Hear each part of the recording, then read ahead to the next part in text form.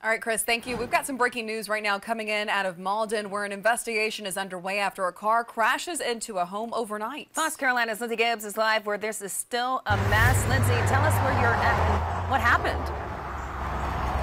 Hey, good morning, Ashley, Margaret, and we're here on Bethel Green Court Road. Now, the homeowners here tell me the sound alone was frightening. They say that it was enough to wake up the entire house. You can see what's left after that car drove off into the side of this house. It took out the fence and sideswiped the corner of their home. And the homeowners say it's especially frightening because their son was in that room right next to where the car hit, sleeping.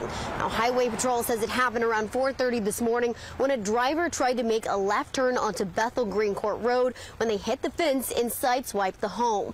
Troopers say the person left their car in the backyard and fled from the car, running away on foot. Now, the homeowners say police were on the scene here for a few hours before towing away the car. They say now they're left with this mess, but they're thankful no one was hurt. And we are told if anybody knows any information to call Malden Police Department. You can stay anonymous and you can report anything that you may have seen. They say any information is extremely important to find out who did this. For now, in Malden, Lindsay Gibbs, Fox Carolina News.